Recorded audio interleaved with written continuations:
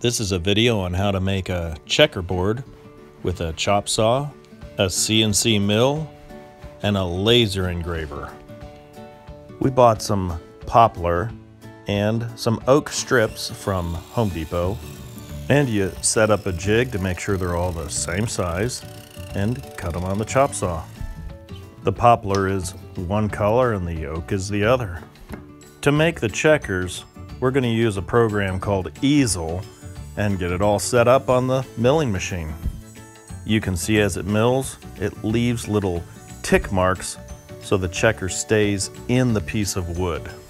We're using the same wood that we used for the checkerboard for the checkers to make sure they match. Once this checker is milled out, it'll start on the next checker, and so on and so on. It seems like once you learn how to use the milling machine, you end up using it for just about everything.